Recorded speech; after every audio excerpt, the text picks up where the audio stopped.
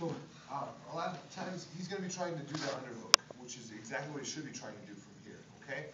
And so guys, what I want to do from this position is I want to cross his body here. So my left arm is going to reach all the way across this way, and I'm going to shoot my left arm, my left hand underneath, like on the inside of his elbow. So guys, come around real quick on this side. So as I cross the body, my left hand is going to circle inside that elbow. So he goes for that underhook, I'm going to cross, and that's it. And I want to trap my hand underneath that elbow. Once I get underneath that elbow here, boom, I'm going to grab this wrist and control here, all right? The whole time, like, I'm going to try to pop and kind of work that elbow out or that hand out to the ground.